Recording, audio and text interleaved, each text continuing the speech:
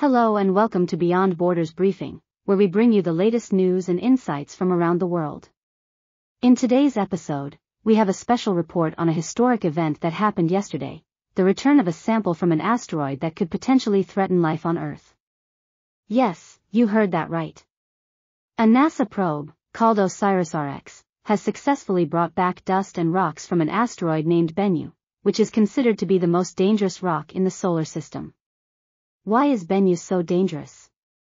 Well, because it has the highest probability of impacting Earth of any known asteroid.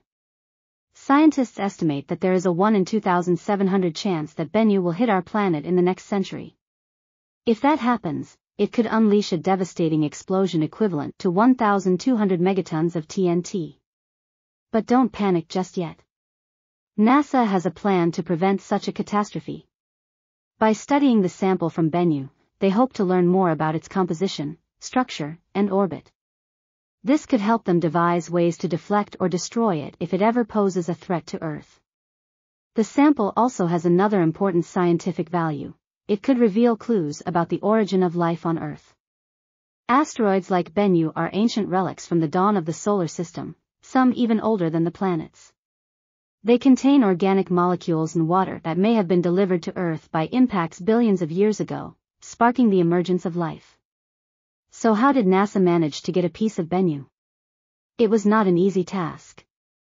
OSIRIS-REx, which stands for Origins, Spectral Interpretation, Resource Identification, Security Regolith Explorer, was launched in 2016 and reached Bennu in 2018.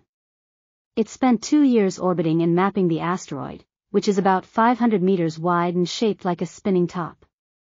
In October 2020, OSIRIS-REx performed a daring maneuver. It briefly touched down on Bennu's surface and fired a burst of nitrogen gas to stir up dust and pebbles. It then collected some of the material with its robotic arm and stored it in a capsule.